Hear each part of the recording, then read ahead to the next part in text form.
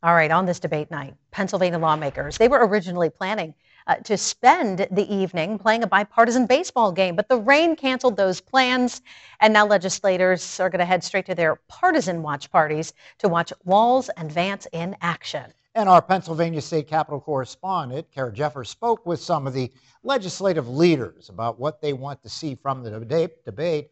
Both mentioned that more discussion about policy will be good.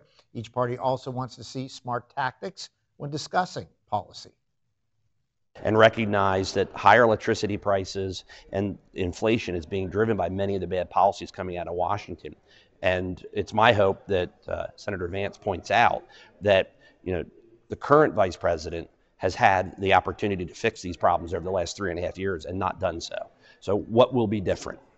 Look at some of the polling, it looks like younger folks are very supportive of Vice President Harris, but we may lag behind with respect to our senior citizens. And so I'm hopeful that they talk a little bit about where things stand along those lines, how they're going to benefit our seniors, how they're going to continue to make prescription drugs more affordable, how they're going to protect health care programs going forward.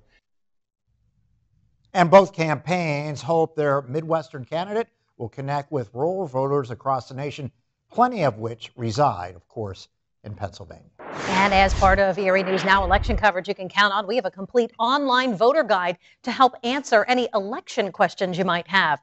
You can get to it by scanning the QR code right at the bottom of the screen, or you can head to our website, erienewsnow.com/voter guide.